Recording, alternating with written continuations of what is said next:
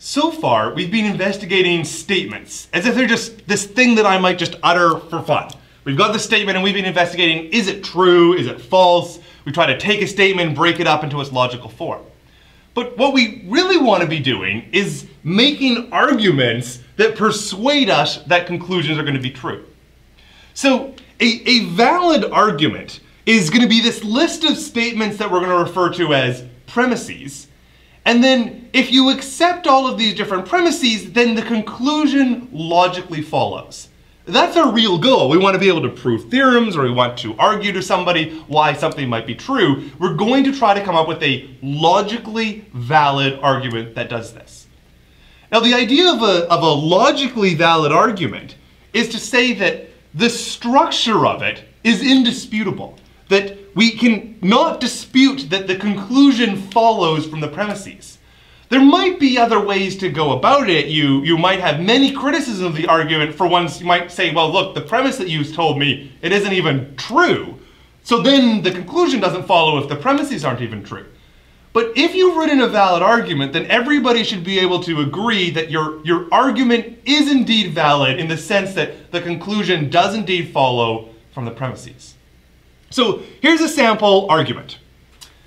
I've broken it up into a couple different parts. I say, first of all, if I do the dishes, then my wife will be happy with me. This is just a premise. Not saying it's a true premise, not saying it's a false premise, but it's just it is a statement, and in particular it's a conditional. Then I'm going to make the claim, I do the dishes. And then the conclusion here is that my wife is happy with me. Now, both of these premises may not be true. Maybe I don't do the dishes. Maybe this is way too simplistic of a statement to deduce my wife being happy with me. But the logic of it, I think, is sound.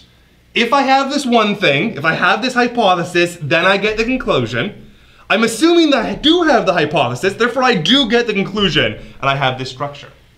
So let's just look at the structure for itself for a moment. Now I filled it in with a kind of joke example here. But I could fill in this structure with anything. For example, I could just put P's and Q's in place of these statements. So where I had I do the dishes, in both of these two places, I'm going to put it to a P. And when I have my wife will be happy with me, I'm going to replace those with Q's. So this is what we refer to as a logical form, or an argument form. And in particular, it's one that's got a name of Modus Ponens. Now, Modus Ponens is, it's a fancy Latin name for it, but what it means is a logical structure of the form, if P then Q, so if an assumption then a conclusion, and then you take that assumption, and therefore you get the conclusion. Now, I think that this argument seems relatively reasonable.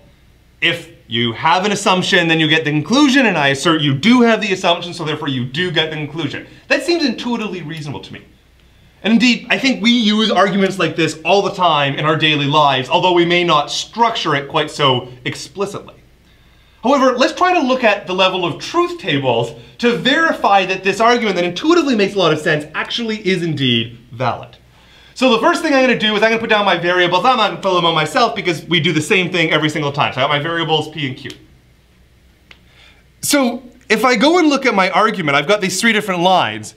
The first of them I will sometimes call P1 for premise 1. And then the second of the two I will sometimes call P2 for premise 2. And then the third of them I might call C for conclusion. So what I want to do in my truth table is to now put up my two premises. So here we go, we have the P implies Q and the P. So first of all, the P implies Q, we know true, true, this is going to give us a true as well. Then we're going to have true, false, that's going to be false. And then I have these two false down here in the P column, and so we got the vacuously true scenarios, so I can put true, true in there as well. And then I'm sort of just repeating myself. I've also put P, because P was a premise, but P was also a variable, so I'm going to kind of just copy and paste this particular column, so it's a little bit tedious, but whatever, that's all right. And I'm doing it in this way just because I want to have one sort of block here that's got all of my premises. So even though P, which was a premise, just happened to, by coincidence, be a variable as well, I'm going to put it down in this section over here.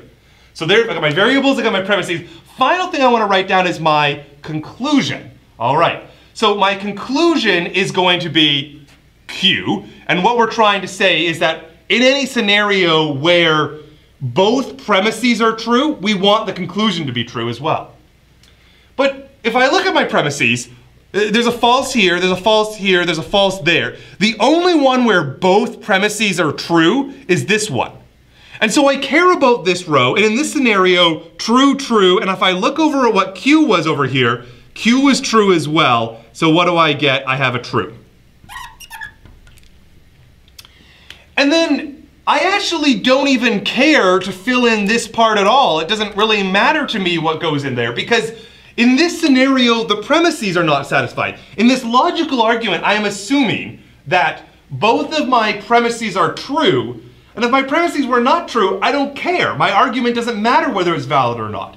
So all that matters in this scenario is this first row here, just because that's when all of the premises are going to be true. And what do we have? Indeed, the conclusion is true because it matches the claim over here. The variable Q is the same thing as this. So I think yes. I think this is logically valid, that modus ponens does indeed work, and the intuition is proven by our truth table. Another very famous and important logical argument is a form referred to as modus tollens. And this is the statement.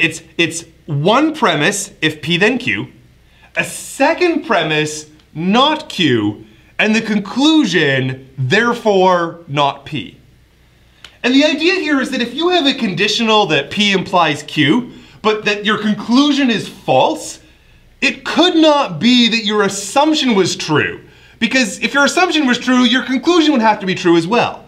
So knowing your conclusion is false forces the assumption to be false as well if you have this conditional. If we wanted to, we could go and write out the truth table exactly as we did for modus ponens, and we could get that indeed the columns matched, and so we would have that this argument form was going to be valid.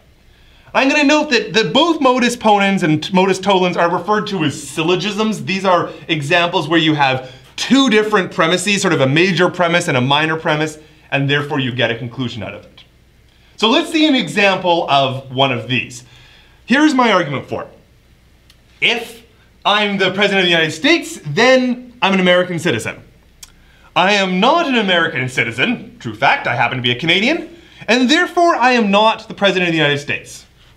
Now, this is not the only way I can prove that I'm not the President of the United States, but it is one argument that is logically valid, and in fact, both of these different conditions are going to be true. You have to be an American citizen to be the President of the United States.